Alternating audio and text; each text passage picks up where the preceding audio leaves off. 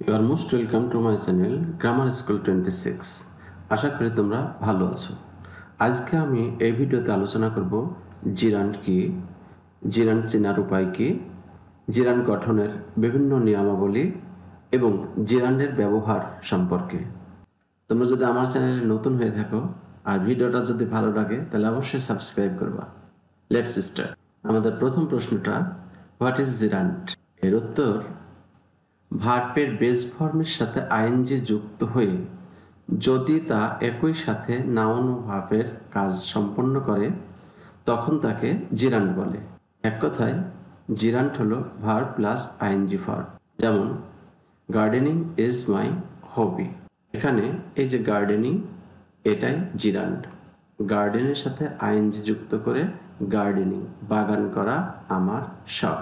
এখানে একটা জিনিস লক্ষ্য রাখবা, এই যে এখানে বলা হয়েছে ভার্বের বেস ফর্মের সাথে আইএনজি যুক্ত হবে, কিন্তু অনেক ভিডিওতে এবং অনেক বইয়ে আছে প্রেজেন্ট ফর্মের সাথে। যদি প্রেজেন্ট ফর্ম বলা হয় তাহলে একটু ভুল হওয়ার সম্ভাবনা থাকবে, কারণ এম, ইজ, আর এই তিনটা প্রেজেন্ট ফর্ম, কিন্তু এই ভার্ব তিনটার সাথে আইএনজি যুক্ত হবে না। কখনোই আমরা বলতে পারি না অ্যামিং, ইজিং, আরিং। কাজেই এই তিনটা ভার্বের বেস ফর্ম হলো বি, আমরা বিং বলতে পারি। কাজেই এইটা ভালো করে মনে রাখবা, ভার্বের base form, not present form. নেসফিল্ডের মতে জিরান্ড একই সাথে নাউন ও ভার্বের কাজ সম্পন্ন করে বলে একে ডাবল পার্টস অফ স্পিচ বলা হয়। কারণ এটা দেখো, এই যে নাউন এবং ভার্বের কাজ করে, তাই নেসফিল্ডের মতে একে ডাবল স্পিচ বলা হয়। 2 নম্বর প্রশ্নটা ছিল জিরান্ড চিনব কি করে? এর উত্তর হলো, 1 নম্বর, ভার্বের বেস ফর্মের সাথে আইএনজি যুক্ত থাকবে এবং তা নাউনের কাজ করবে। ভালো করে মনে রাখো, নাউনের কাজ করবে। যেমন she insisted on my gardening. Mina prefers gardening two watching television. এই বাক্যে এই যে গার্ডেনিং এবং ওয়াচিং, এই দুটাই হলো জিরান্ড। এই বাক্যে গার্ডেনিং জিরান্ড। আবার টু বাদে অন্যান্য প্রিপোজিশনের পরে ভার্ব প্লাস আইএনজি ফর্ম থাকলে তা জিরান্ড হবে। যেমন she is fond of gardening or dancing. কিন্তু অর্থাৎ এই নিয়মটার ব্যতিক্রম আছে।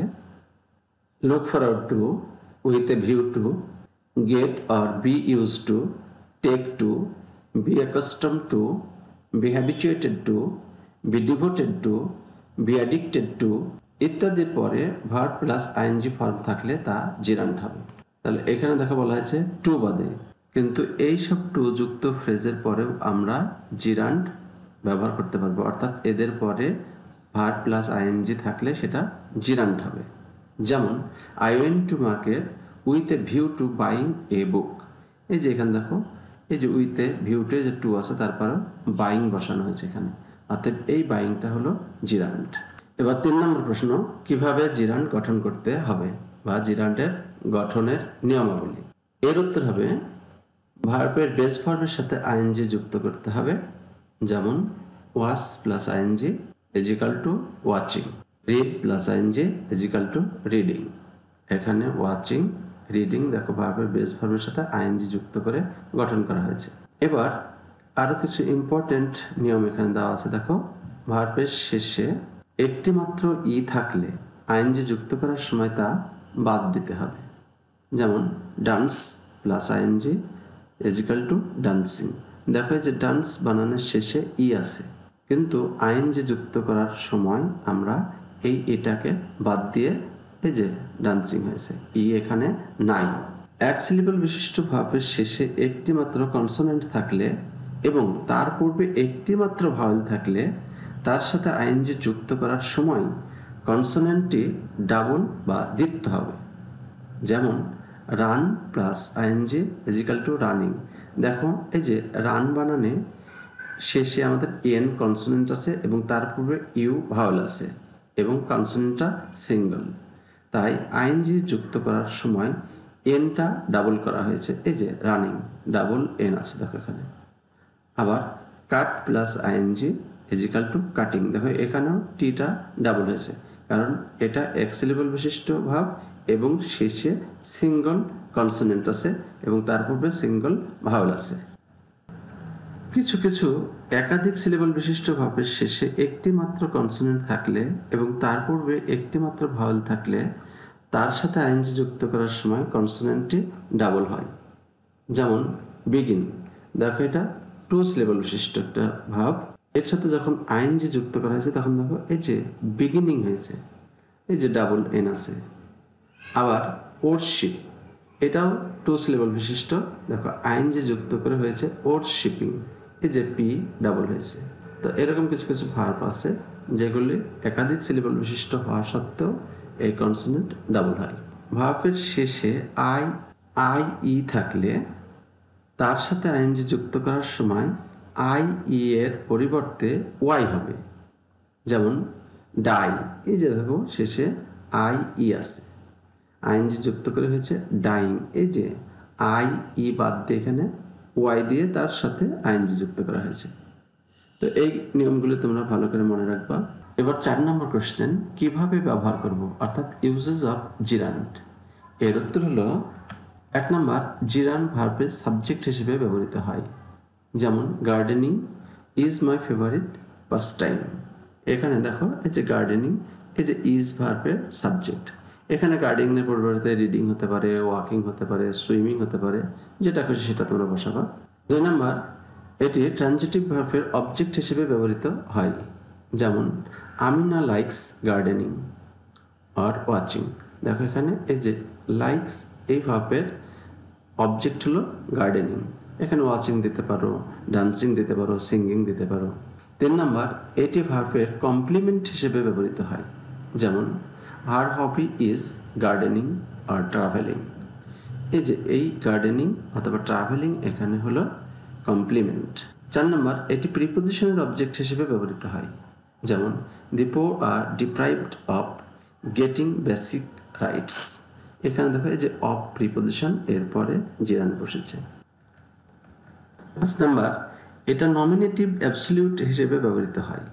যেমন the man being honest does not take bribe, লোকটি সৎ হওয়ায় ঘুষ গ্রহণ করে না। আবার the girl being shy I could not talk to her, মেয়েটি লাজুক হওয়ায় আমি তার সাথে কথা বলতে পারিনি। 6 নম্বর, শর্ট প্রোহিবিশনস অর্থাৎ সংক্ষিপ্ত নিষেধাজ্ঞার ক্ষেত্রে জিরান্ড ব্যবহৃত হয়। যেমন no smoking, no parking, no fishing, দেখবে এগুলি বিভিন্ন জায়গায় এরকম লেখা থাকে। এখানে স্মোকিং, পার্কিং, ফিশিং এই প্রত্যেকটি জিরান্ড। 7 নম্বর, এটি কোনো কোনো ক্ষেত্রে কম্পাউন্ড নাউনের অংশরূপে ব্যবহৃত হয়। যেমন this is my drawing pencil, that is her playing instrument, এই যে এখানে দেখো ড্রয়িং পেন্সিল, এটা একটা কম্পাউন্ড নাউন, এই দুইটা মিলে একটা নাম, একটা নাউন। ড্রয়িং পেন্সিল বলতে আমরা এক ধরনের পেন্সিলকে বোঝাই, অনুরূপভাবে প্লেইং ইনস্ট্রুমেন্ট বলতে আমরা এক ধরনের খেলনাকে বোঝাই। এখানে এইগুলি হচ্ছে কম্পাউন্ড নাউন, আর এই এখানে ড্রয়িংটা হলে কম্পাউন্ড নাউনের একটা অংশ, এটা মিলে একটা নাউন হয়েছে, এটা এখানেও তাই, প্লেইং ইনস্ট্রুমেন্ট।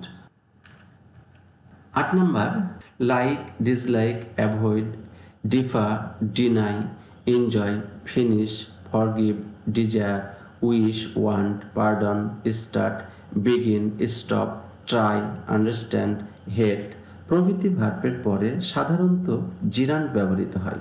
যেমন she enjoys mixing with good boys, দেখো এখানে এই যে এনজয়ের পরে এই যে মিক্সিং হয়েছে।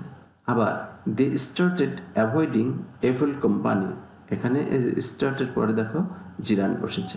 এবার দুইটা নোট আছে তোমাদের জন্য। 1 নম্বর হলো two be verb O to have verb থেকে গঠিত জিরান্ডের পরবর্তী ভার্বের রূপ পাস্ট পার্টিসিপল হয়। যেমন হি was afraid of being arrested, দেখো এখানে এই যে টু বি ভার্ব, এই যে বিং হয়েছে, বিং এর পরে যে ভার্ব এসে তার পাস্ট পার্টিসিপল হয়েছে। আবার দে are tired of having worked hard, এখানেও দেখো এই যে হ্যাভিং এই জিরান্ডের পরে এই যে ভার্বের পাস্ট পার্টিসিপল হয়েছে। তাহলে মনে রাখবা টু বি এবং হ্যাভ ভার্ব থেকে গঠিত জিরান্ডের পরে যে ভার্ব আসবে তার পাস্ট পার্টিসিপল হবে। নোট 2, জিরান্ডের পূর্বে পজিটিভ কেস হিসেবে নাউন বা প্রোনাউন উভয়ই ব্যবহৃত হতে পারে, অর্থাৎ সেটা নাউনেরও পজিটিভ হতে পারে, প্রোনাউনেরও পজিটিভ হতে পারে। যেমন I do not like he is doing this. দেখো এখানে এই যে জিরান্ডের পূর্বে প্রোনাউনের পজিটিভ বসেছে। আবার I am glad at your Sans passing in the examination.